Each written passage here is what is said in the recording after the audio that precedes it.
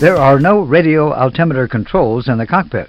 Both radio altimeters activate automatically when AC power is applied to the aircraft. After a brief self-test, the radio altimeters are in a standby mode during ground operations. They become active at takeoff and then operate continuously until touchdown.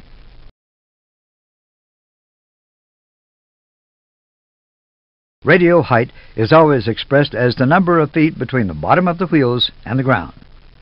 Radio altimeter data is supplied to several different users and is displayed on both PFDs at all times below 2,500 feet AGL.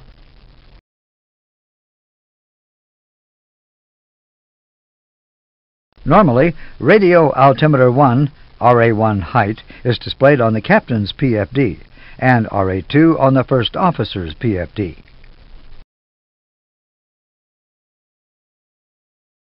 The radio altitude display on the PFD changes in color and size based on height above ground and/or proximity to the decision height.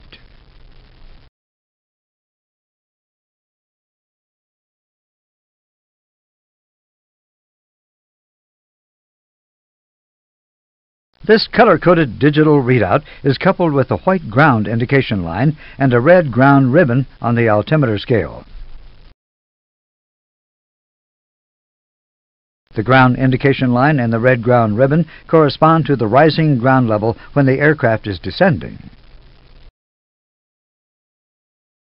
As the aircraft descends below approximately 500 feet AGL, the red ribbon appears at the bottom of the altimeter scale and begins to move up.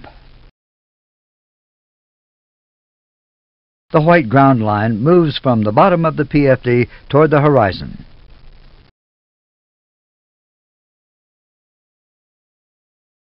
At touchdown, the ribbon is in the center of the altitude readout, and the white ground line is merged with the horizon, as shown. These are designed to be used as a ground reference during autoland operations. In addition to the visual indications during approach, there is a synthetic voice for radio height announcement.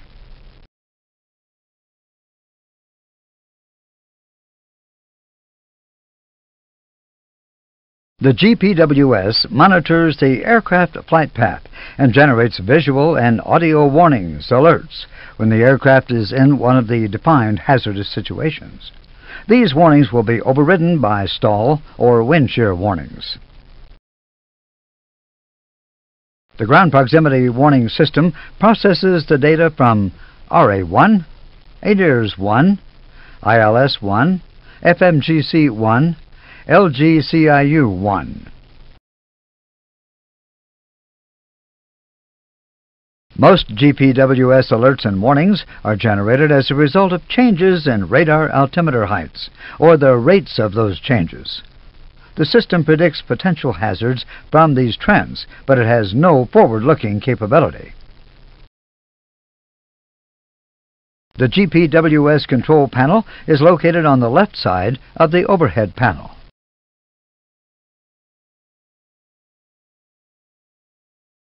GPWS visual warnings are provided on the miscellaneous panels. The system can be tested by pressing either Ground Proximity Warning System Glide Slope push-button switch. This test is normally performed by the maintenance crew. In addition, 2 loudspeakers located on each lower side of the main panel broadcast GPWS aural warnings, even if they are turned off. If a high rate of descent is detected at low level, GPWS will generate a repeated aural sink rate alert. If this rate is or becomes excessive, a repetitive aural warning, whoop whoop, pull up, whoop whoop, pull up, will be generated. In both cases, the red GPWS light will illuminate.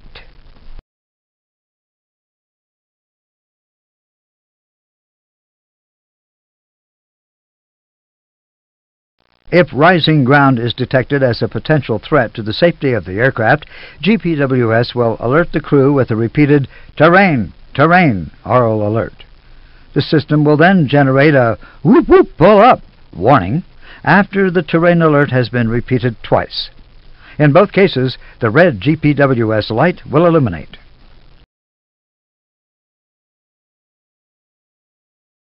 If the GPWS system detects a rate of descent during the initial climb after takeoff or during a go-around, it will produce a repeated "Don't Sink" command, along with the GPWS red lights.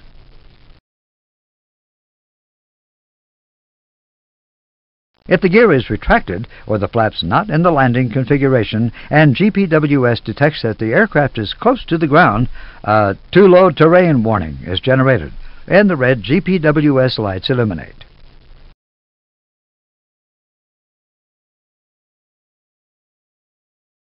If the aircraft continues to descend, another warning, "Too Low Gear" is generated. Again, the red GPWS lights illuminate.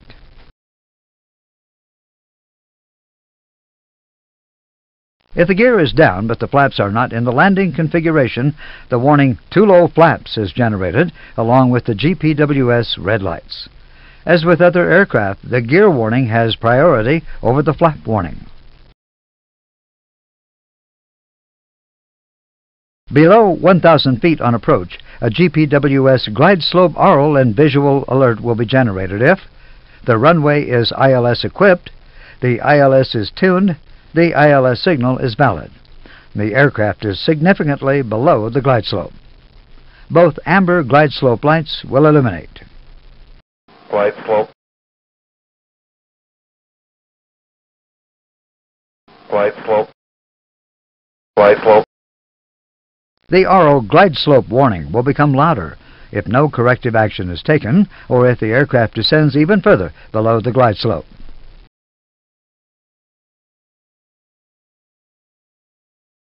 Flap 3 is a recognized landing configuration. If the option is used or if required by an ECAM procedure, the crew must select Landing Flap 3 Switch On to ensure that the GPWS does not generate warnings when it detects that the aircraft is not in the normal full flap configuration. The associated green GPWS Flap 3 memo message is displayed on the engine warning display. Following certain failures, a landing may have to be made with an even further reduced flap setting.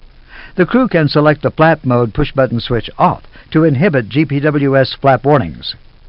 If the flap mode is off, the green flap mode off message is displayed on the engine warning display. When selected off, the glide slope mode push-button switch will inhibit the GPWS glide slope warning. The white off light illuminates when the GPWS is selected off. All warnings are inhibited.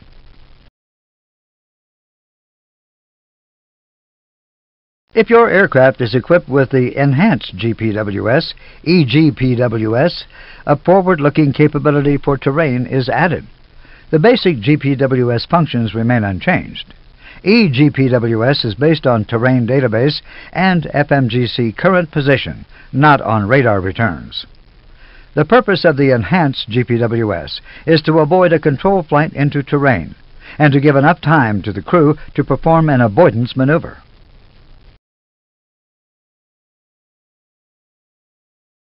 The Enhanced GPWS uses a terrain database coupled with an FMGS position to calculate two terrain envelopes ahead of the aircraft.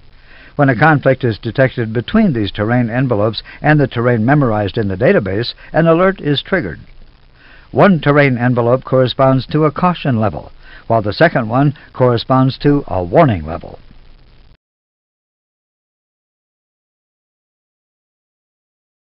Two terrain-on navigation display switches are installed on each side of the center instrument panel. For each ND to display terrain, the terrain-on ND switch must be on. Be aware that weather radar information is replaced by terrain information even if the radar is switched on.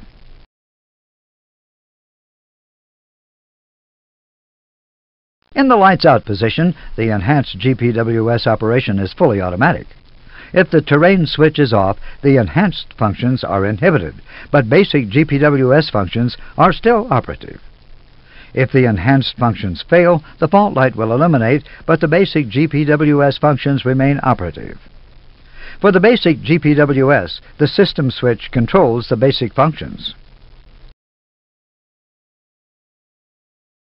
Should the Terrain on ND function not be selected on when a caution or warning is triggered, the terrain display will automatically turn on and the on light on the terrain switch will illuminate.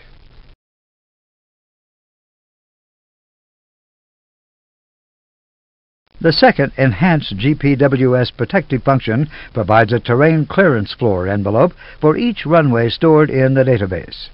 This function warns against a premature descent below this floor, regardless of aircraft configuration.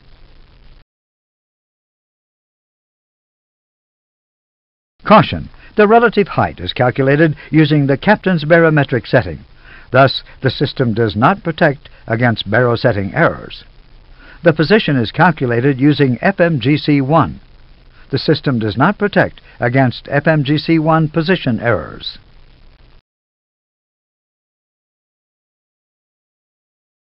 Should nav accuracy become downgraded, the enhanced functions of the enhanced GPWS are automatically deselected. They will remain so until high nav accuracy is restored. The basic GPWS functions remain operative.